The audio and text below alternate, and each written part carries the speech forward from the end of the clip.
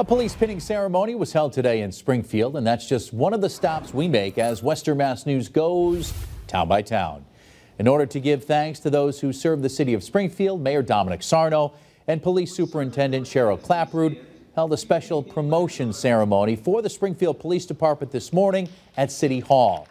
The event highlighting Springfield's newly promoted sergeants and newest lieutenant on the Springfield Police Force. Down to Wilbraham, where Margolis Orthodontics kicked off a teddy bear drive in support of mental health in partnership with Mira Vista Behavioral Health Center. Those who'd like to donate bears are encouraged to drop them off at Dr. Margolis' office on 3 Crane Drive in Wilbraham or at Mira Vista Behavioral Health Center, which is on Main Street in Holyoke.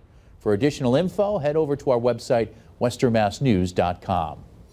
Finally, Town by Town takes us to East Hampton, where the town's Council on Aging urges older residents to stop by the mayor's office for a benefits checkup. We're told the council's outreach workers can help older residents living on a small or fixed income find and enroll in benefits programs that will help to save them money.